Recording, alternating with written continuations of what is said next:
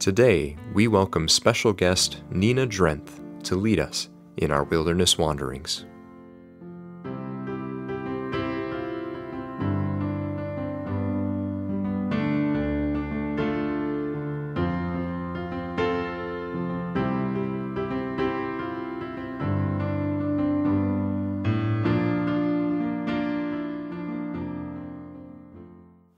My name is Nina Schuurman-Drenth.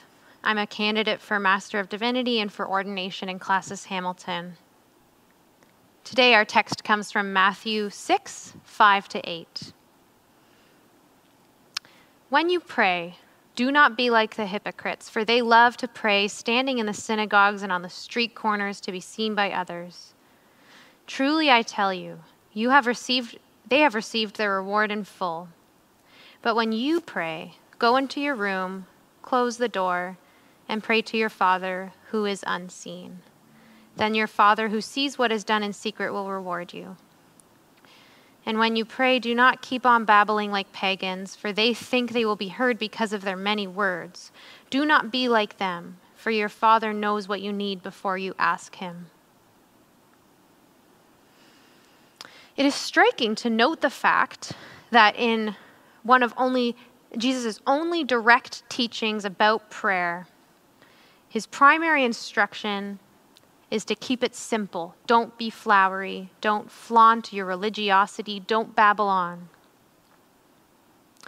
In this passage, Jesus is referring to the practices of Gentile nations, the pagan nations surrounding Israel, who believed their practice of repeated prayer provided some kind of magic power to protect or heal them. In contrast to that practice and belief, here, Jesus is teaching his followers that God, his Father, does not require repeated words, redundancy, or flaunting in order for prayers to him to be heard. He is teaching that God wishes for prayer to be not only transactional, but also intimate and conversational. The Heidelberg Catechism puts it this way. It says we must pray from the heart. Simple, true, honest, heartfelt. That is the best way to pray. This best kind of prayer, this simple, honest, true kind, might surprisingly, paradoxically, also be the hardest kind. One of the hardest things we could try to do in any endeavor, but especially in prayer, is to be wholly honest. Anne Lamott puts it this way. She says, my belief is that when you're telling the truth, you're close to God. If you say to God, I'm exhausted and depressed beyond words, and I don't like you at all right now, and I recoil from most people who believe in you, that might be the most honest thing you've ever said. And indeed, this is the prayer God most wants to hear. Why? Because as David Banner writes, the self that God persistently loves is not my prettied up pretend self, but my actual self, the real me. But we tend to continually confuse our real self with some ideal self we wish we were.